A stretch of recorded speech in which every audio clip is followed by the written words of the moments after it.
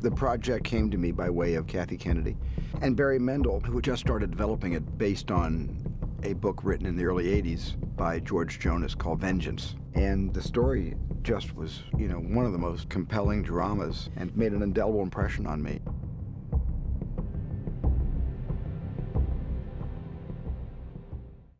When we decided we wanted to tell this story, we turned to the most credible account we could find.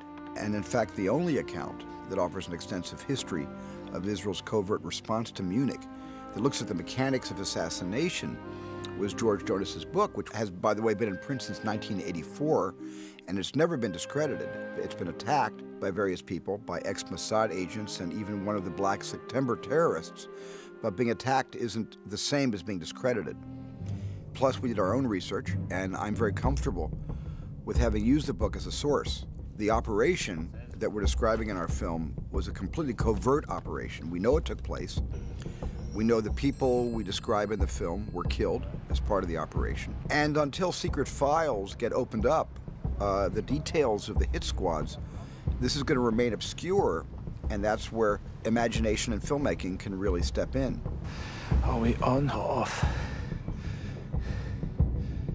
Although there's a couple of facts that are indisputable. One is that the athletes were massacred in Munich. And number two, Golda Meir made her decision to go after those responsible for killing the athletes. And three, a significant number of those who were thought responsible were killed. And those are indisputable facts. And camera, action. The book Vengeance, as I've said, if it was an historical novel, I would still want to make a film based on it because the story is so ultimately compelling. The drama is so compelling. And there are some very interesting lessons that emerge from this story. This is not a documentary. It's not made to be a documentary. It's a story based on something that actually happened in history.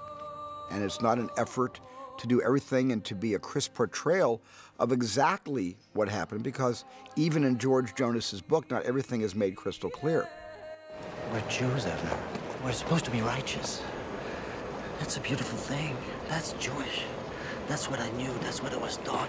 You should make no mistake that I am not attacking Israel with this film. In no way, shape, or form am I doing that.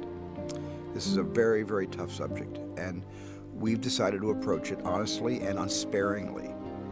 This film is an attempt to look at policies Israel shares with the rest of the world and to understand why a country feels its best defense against a certain kind of violence is counter-violence.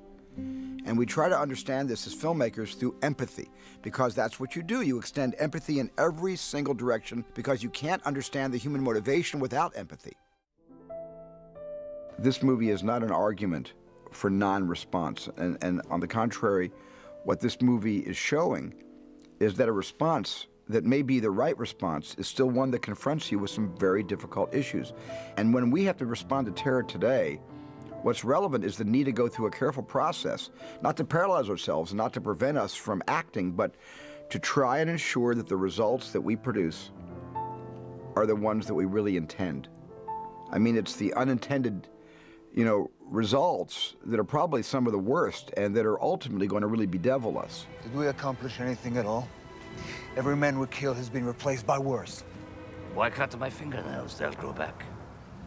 Did we kill to replace the terrorist leadership or the Palestinian leadership? You tell me what we've done.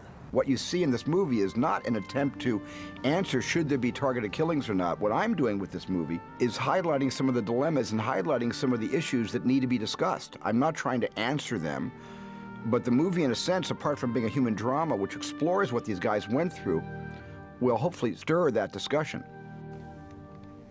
Do you want to know, Mama?